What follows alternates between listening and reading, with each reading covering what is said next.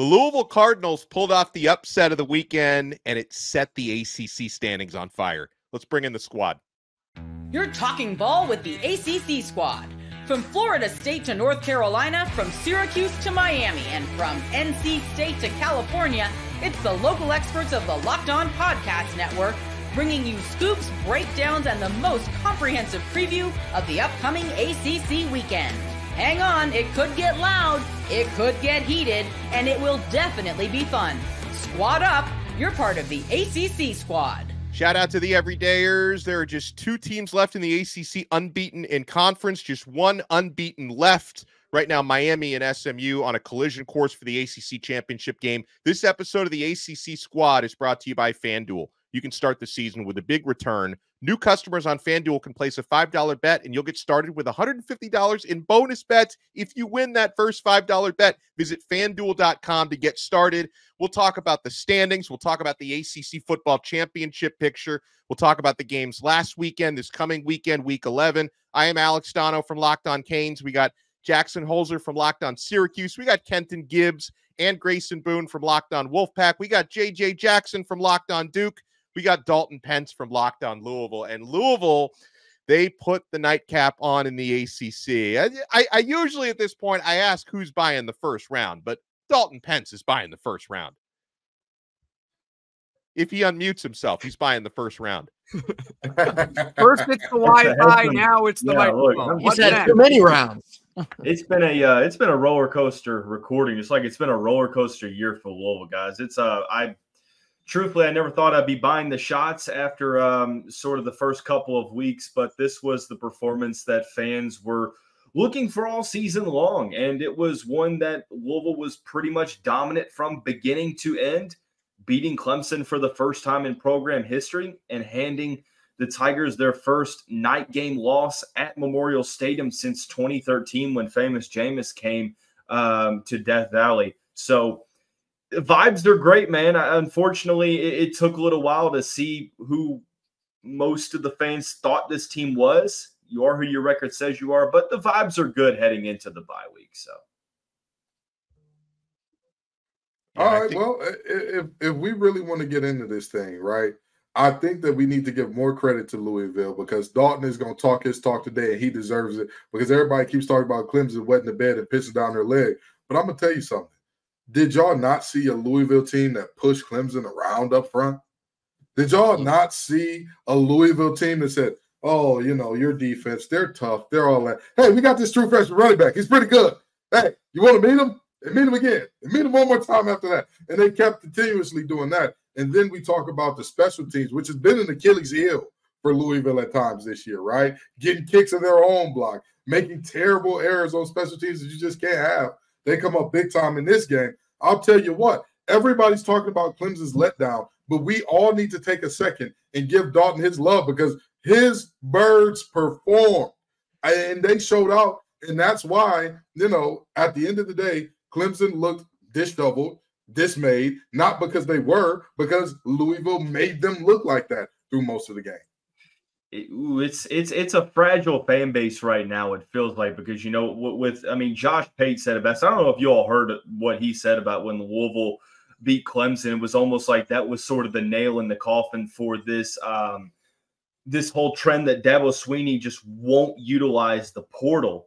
And now you get that home loss. And I mean, Clemson fans, I've had a couple text me saying, well, it was the blocks from the offensive line diving at our players' knees. Dabo says in the postgame press conference, nah, that wasn't it. And cut blocks are illegal the last time that I checked. So, I'm used to it. I would expect that when a favorite at home in a night game, a place they haven't lost since 2013 at night, they're going to say it's copium. They're high on copium. That's all it is. Yeah, we beat ourselves, guys. Lord forbid we had one lead in the game and then we had no offensive rhythm throughout. But it is what it is, man. The only thing that matters, what's in the W&L column. Coming into this season, 30. Coming into the season, I had several concerns about if Clemson could sustain a high enough offense to carry them through the season. Last couple of weeks, they looked like they were going to answer me wrong, but this week I found it fascinating. Clemson had no turnovers. They held the ball for 15 more minutes than Louisville did and had just about 90 more yards. Still lost by 12. That's a domination by Louisville. They should take that thing and run with it forever. Yeah.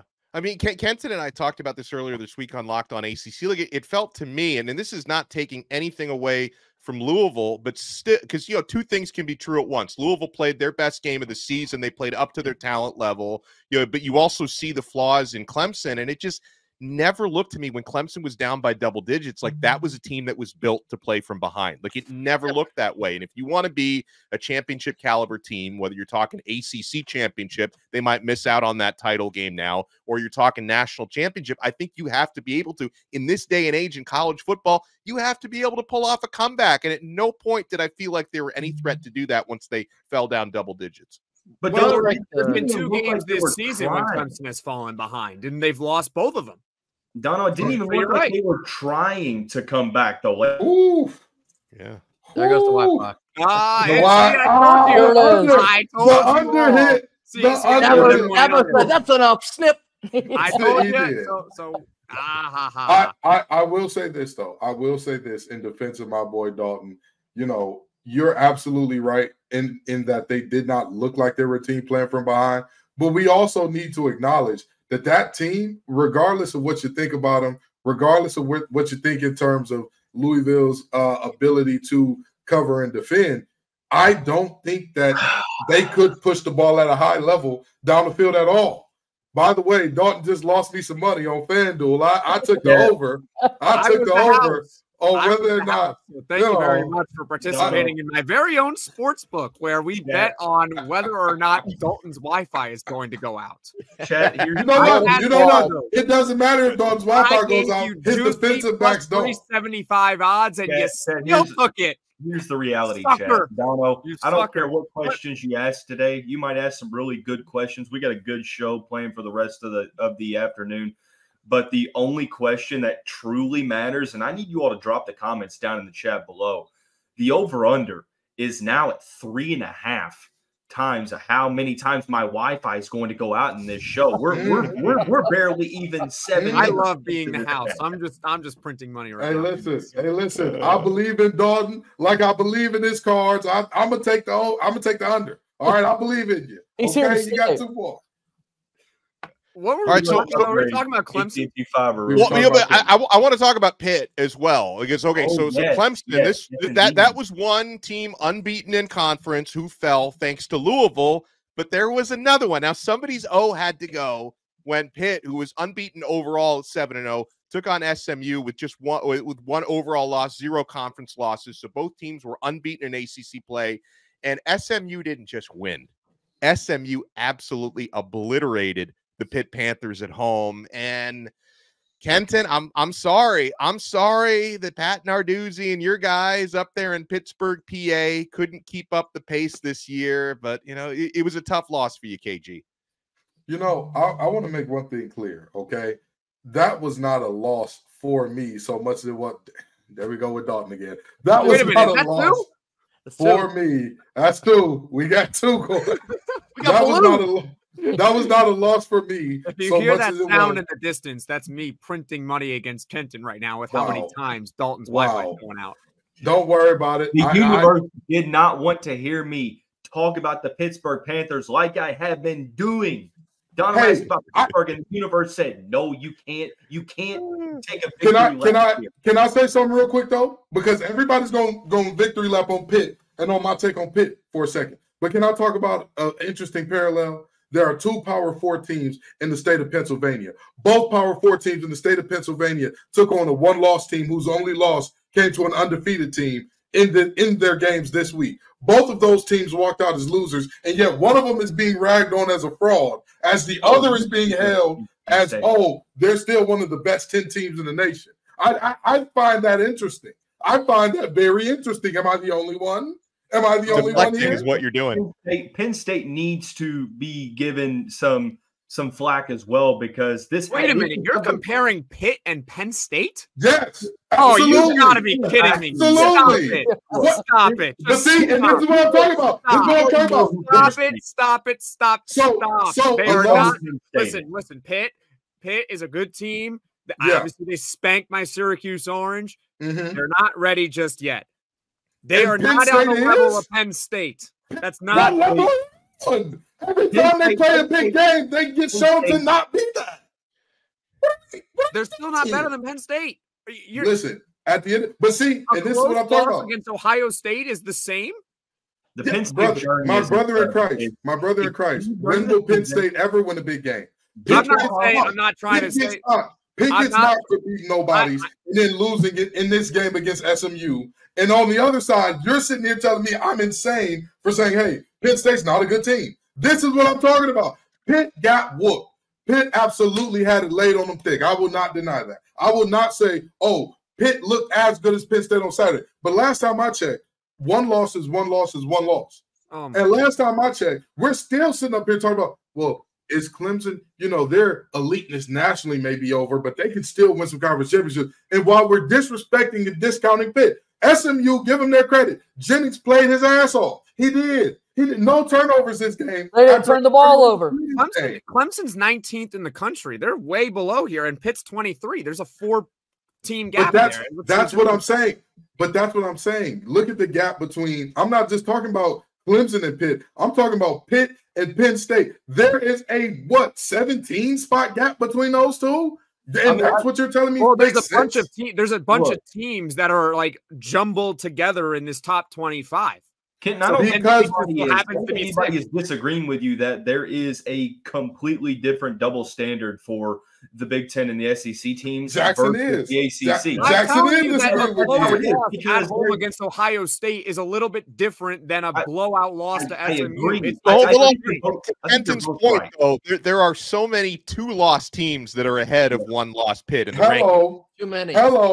Okay. A 3-loss Vandy is closer to them than they are to Penn State. Come on, dog. Right. I think you're both right. But you know who is also right? Since I'm taking victory laps today, I'll take another one because, look, bear with me. I don't get to take many.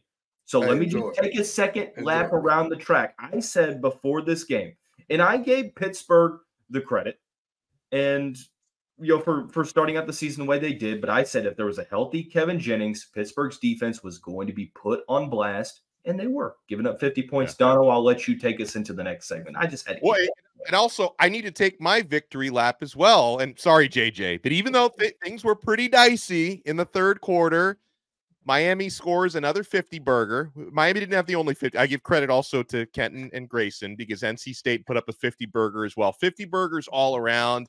We did not put up a 50-burger. We had a big comeback.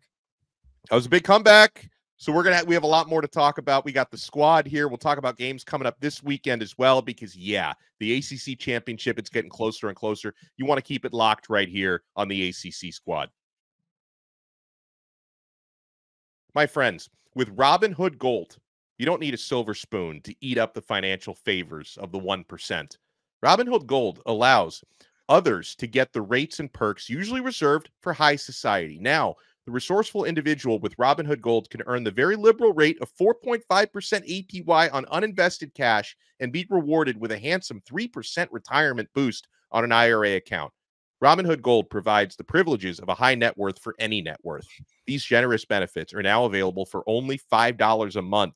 The new gold standard is here with Robinhood Gold. Sign up at robinhood.com/gold. Terms apply. For specific disclosures, visit robinhood.com/gold. Investing involves risk. Rates may change. Gold membership is offered by Robinhood Gold, LLC. Folks, we're also proudly brought to you by FanDuel. And we've been having a lot of fun and winning a lot of money this year with FanDuel, the official sportsbook partner of the NFL and America's #1 sportsbook. And get ready to tackle the NFL action because right now, new customers can bet $5 and get $150 in bonus bets if you win. The FanDuel Sportsbook app gives you everything you need to place live bets on the NFL all in one place. So when you get a hunch in the middle of the game, you can check out the latest stats, view live play-by-play, and so much more right on the same page where you place your bets. Just visit FanDuel.com to join today. You'll get started with $150 in bonus bets if you win your first $5 bet. That's FanDuel.com. Never waste a hunch and make every moment more with FanDuel, an official sportsbook partner of the NFL.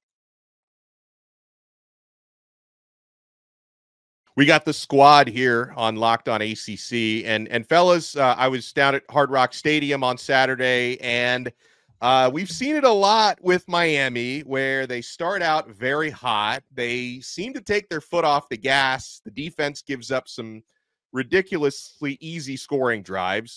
Duke had a 4-play, 83-yard drive in the second quarter. Miami had some, by the way, is that a third? A third dropout for Dalton?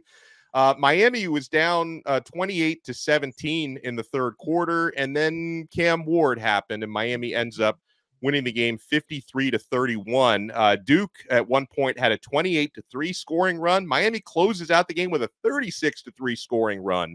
So, Miami kind of the opposite of Clemson, where Clemson, you question their offense, don't worry too much about their defense. With Miami, it's the opposite. I don't know if anyone can stop their offense, but, the defense, it's been a liability at times this year. So what did you guys make of the Duke game? And can Miami get away with having the number one offense in the country, but a defense that is suspect but opportunistic?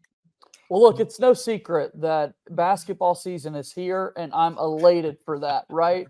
And basketball season is known as the game of runs. We saw a game of runs as you're laying out there, Donno, with this one this past weekend. I mean, back and forth. This one went. But at the end of the day, for Miami's offense to turn it on the way that they did was truly impressive. I mean, and Cam Ward continuing to make his Heisman case in this. I thought at first, Donno, and you and I talked on a crossover this past week that, hey, 20.5, that spread's kind of up there. I really don't know how to feel about that. And at the end of it, Miami's still able to cover. I mean, that just speaks to the offensive firepower I think that we've seen from Miami all season. But, yeah, I'm fully aboard the basketball train now, though, that we're letting the record be straight. I'll tell you what, JJ, that's exactly what I want to hear right before NC State plays Duke this there weekend. You go. But yeah. To answer your question, Donno, I think Miami can get away with a lackluster defense. I think their offense is actually that good, where they can just ramp it up and then drop a 50-burger at the drop of a hat. It seemingly worked so far this year. I don't know who they're going to face the rest of the year that could change that. Yeah, I mean, I buy that. It all comes down to, the ceiling in the playoff. When you have a team that can put up 50 points a game on offense more often than not the way they're doing it, that's really impressive no matter who we're talking about, and especially with it being in a Power 4 conference. Now, when you get to the college football playoff, then you have a little bit of a different discussion because, you're going to go up against some better defenses. So you're going to have to get some defensive stops, but unlike some, I believe that Miami's defense isn't playing up to the full potential. I mean, there's a really good defensive line down in Coral Gables, and I think that when they continually build up some more chemistry, Ruben Bain missed some time early on in this season. I think the more and more opportunities for those guys to get to play together, it really all comes down to the secondary. And if they can at least be serviceable and, let's say, cut the big plays that they're giving up in half, I mean, they're going to be a really tough out when we get to December and January. I'm sorry to tell you, but you are who you are at this point in the season, right? Yeah. Like we would like to believe, and trust me, nobody would like to believe more than Grayson and I, that, hey, teams can become an entirely different team. They can do it. It's possible. You are who you are to some extent. And this Miami team, they have an defense. There's no D involved in that whatsoever. However, their offense, and I mean this very genuinely, can any of you name any backfield duo better than Fletcher and Martinez right now? Even if you could you name three better than Fletcher and Martinez? Just one. The last time I saw a backfield that good was about 23 years ago when Miami had Clinton Portis, Frank Gore, Willis McGahee, Najee Davenport on the same roster. Okay. I don't know Ohio State, but that's maybe one. And even that's debatable. Okay, wide receiver core. I mean, they got guys everywhere you look up. It's not just Xavier Restrepo, even though he's the lead receiver in the ACC. They've got guys all over the place in terms of pass catchers. If you're thinking about that group, can you name 3 or 4 pass catcher groups better than them in America? You can't. Probably not. Maybe one. And they have a walking, living, if you're a comic book nerd, you're going to get this. They have the living tribunal at quarterback in Cam Ward. He is walking plot armor. He is Walker, Texas Ranger out there. He doesn't do push-ups. He pushes the earth down the way he's playing right now. So, honestly and truly, Miami's defense, as I've said many times on Locked On ACC, and as I'll continue to say, they just need to be opportunistic. They just need to get a timely stop here and there. Nobody's expecting this defense to turn into the 2000 Miami defense, where it's like, hey, good luck scoring. Good luck to you. They're not expecting that. Ray Lewis ain't walking through that door. Nobody's they're thinking about that, right? But what this team needs to do is you need to at least be serviceable defensively, which at times against Duke, they just didn't look that way. And that's been a problem at multiple points this season, like we talked about with Cal putting up their season high on this team. So for Miami, it's all about, all right, we get it. Offense is spectacular. You can do it all these different ways offensively. You got to account for every blade of grass offensively, but you need a stop at some point in time if you're talking about the playoff. Can you get through the ACC without that? Yes, that's very possible. Can you get through the playoff without that? No, but I will also say this, and I'm going to pass it off here. What an exciting time for Miami, because who coming into this season would have thought, we're not going to talk about them winning the ACC by week 9 or 10. We're not even going to be talking. That's going to be a foregone conclusion that it's Miami's.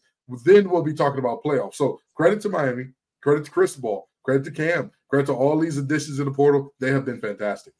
Before the season, we thought we'd be talking about Florida State being in that spot. Yeah. And like I haven't even seen Brian Smith in here. Smith is running.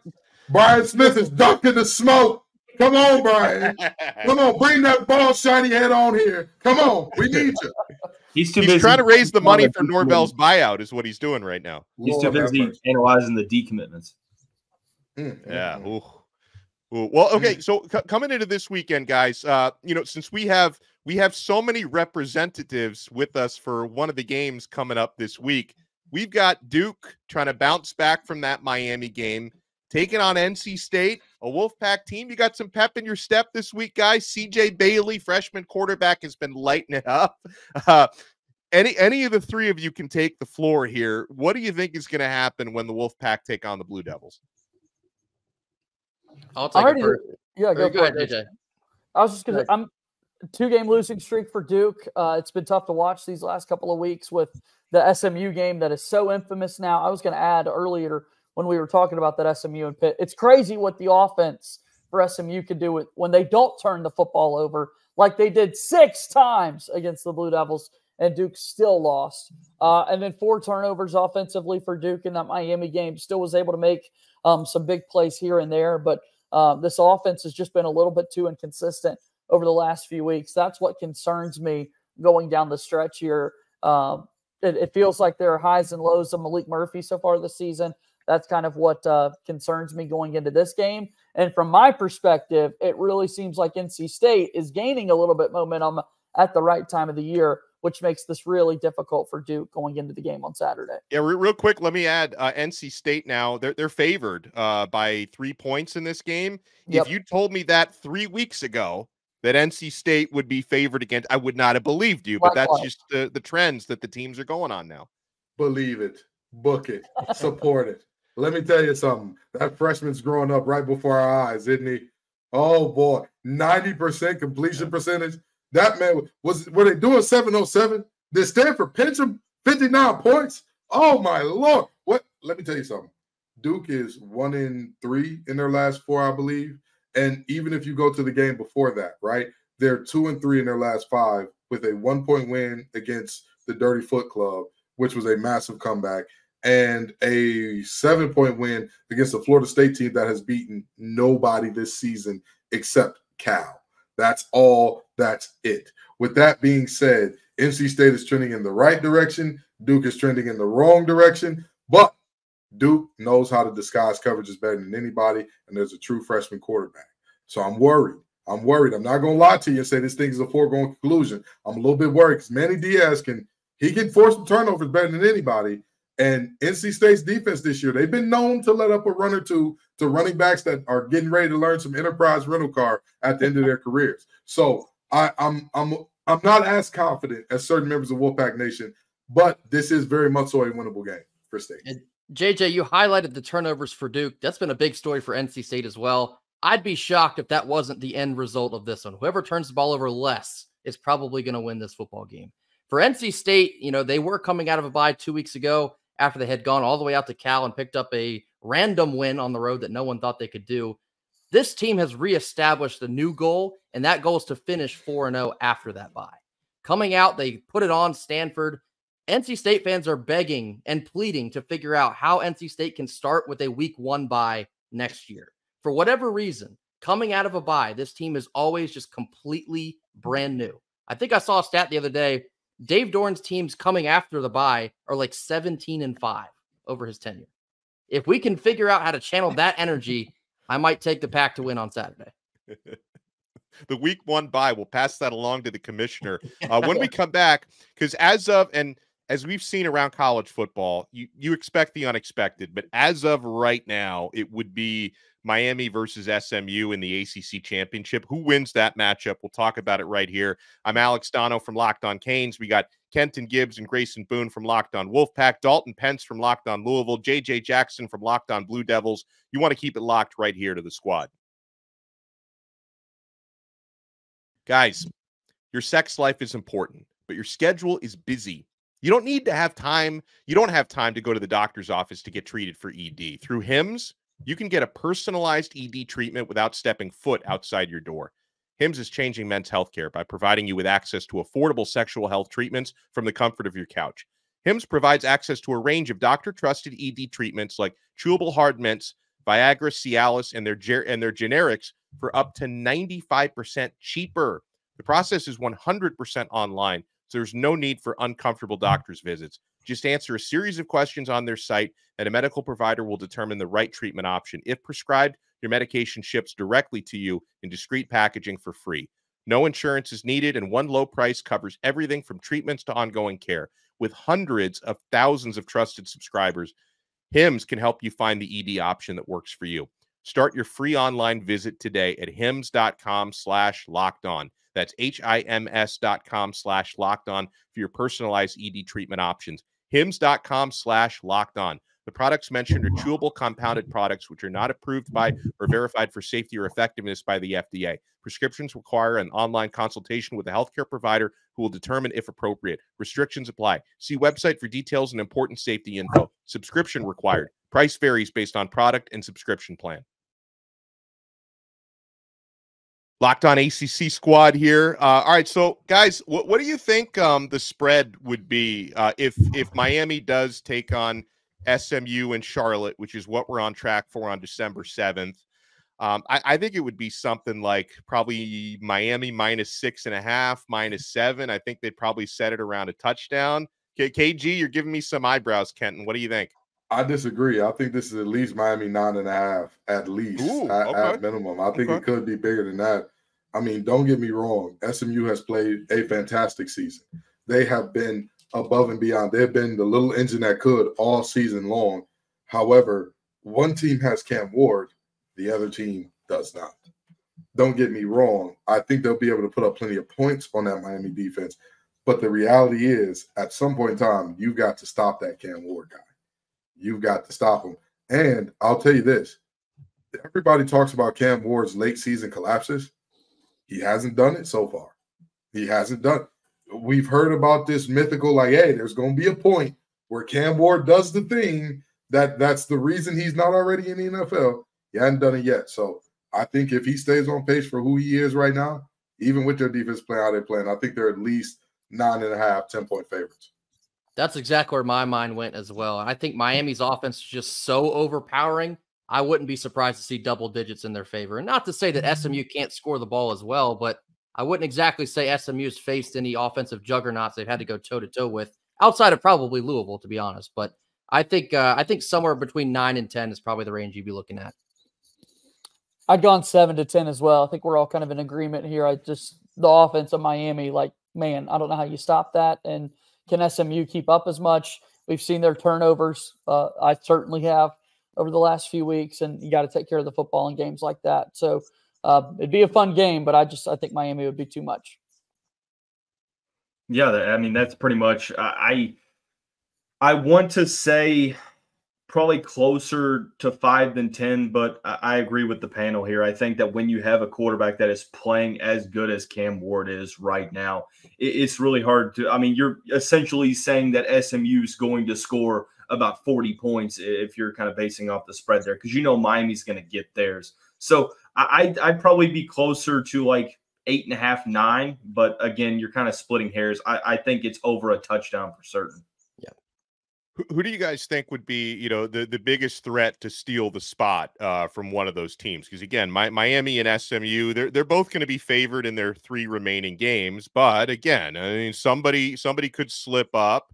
Now Clemson, obviously, they're close in the standings. Clemson would much prefer Miami to lose, because even if SMU loses a game, they hold a tiebreaker over Clemson, which is the common opponent of Louisville, who SMU beat and Clemson didn't. So really, Clemson fans will be rooting for Miami to lose more so than SMU. Pittsburgh is still in the race with 1 loss. No one else is really in that race because everyone else has 2 or more conference losses. So do you think it's possible we see a different matchup come December 7th? I mean, possible, sure. Probable, probably not. I mean, these 2 teams do play each other. Clemson and Pittsburgh will square off. I believe it's next week. So by default, you would say that whoever wins that matchup has the better shot. Pittsburgh does still have to play Louisville. Clemson has, I guess, an easier last couple of games, so to speak, especially since they have South Carolina at the end of the year. Well, I guess Pittsburgh does have the Citadel. But nonetheless, the point is this. It would take some pandemonium to follow for both Miami and SMU to kind of struggle, because, I mean, the end of the schedule is really favorable for both. Yeah, I agree. While I do want to say, hey, we're sleeping on Pitt and all that, their road back to the ACC championship game at this point is going to be harder than a 20-year-old off a handful of hams. So I really and truly see this as a situation where what we got now is probably what we're going to see in the ACC championship. But if I had to pick somebody, if I was absolutely obligated to do it, give me Pitt. Give me Pitt, because, again, outside of one game, they have looked great all year. Yeah. All year. They have done what they need to do, handle business all year. Do they have flaws? Yes. Are they a perfect team? No. Have defenses seemed to figure out Holstein a little bit? Sort of is looking that way, but I think that nobody circles the wagon like Narduzzi and company, so we'll see. And if you're Pitt, you get Clemson at home. I mean, that's certainly an advantage. You'd rather be there than playing in Death Valley. We saw Louisville go in there and win on the road at Clemson this past weekend. But to Dalton's point earlier, like, that hadn't happened in over a decade. That doesn't happen too often that you're able to do that. So for Pitt to have that game at home, like, this would be their opportunity to get into that conversation. And before they even get there, Clemson's got to go defeat the Sandman. They got to go to Blacksburg and take care of Virginia Tech. I wouldn't rule Virginia Tech out of that game. It's going to be a raucous environment. You can only imagine. I think Pitt would have a better chance of making it in over Clemson. Which all this kind of adds together, though. We're talking about, well, it's not a sure thing that either Clemson or Pitt run the table. Well, you would need to do that by default just to have a chance to overtake Miami and SMU. And that is assuming, like, there's a lot of ifs. And Kenton, go ahead and sound off on your ifs statement or whatever you said. If ifs was fifth, we'd all be drunk. We'd all be drunk. We sitting here sober. You know, I'll tell you what. I'll tell you what. Yes, it would take a lot. And like I said, I don't expect either one of these teams to make it. But in all fairness, we do have to take our hats off to some of these teams that were not expected to be here. SMU and Pitt. Who could have saw us talking about them playing relevant football, not playing spoiler, playing, hey, you can play your way in at this point in the season. Yeah, and I don't know who's the better story, honestly, because, like, my initial reaction would be to say SMU, because they're the first ever team to make the jump from Group of 5 to a power conference and win their first 5 conference games. That's never happened before.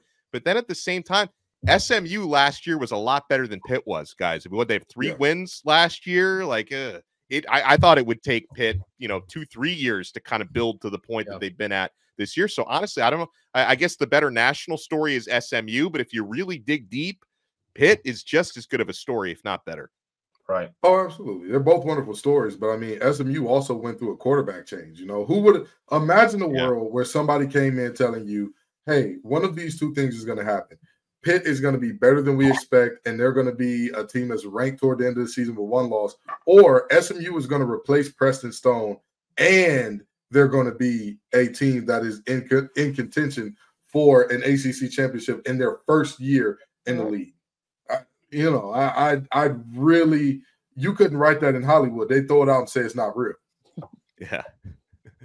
No doubt about it. Well, I appreciate getting together with all of you gentlemen and talking some ACC football. We'll start mixing in basketball pretty soon because the season is underway. Football's spicier right now, but I know JJ's excited. Jackson left already because he wanted to talk basketball today. So huge shout out and thank you to Kenton Gibbs and Grayson Boone from Locked On Wolfpack.